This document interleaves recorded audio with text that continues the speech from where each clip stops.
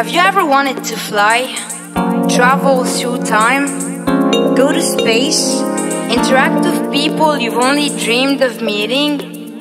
What if I told you escaping reality while being in control of yourself is possible? And it's something you're missing out on if you've never had it occur. Going to Mars, feeling the wind through your clothes while flying, being able to control landscapes, basically feeling heavenly, is how I would define lucid dreams. Every single one of your fantasies is achievable.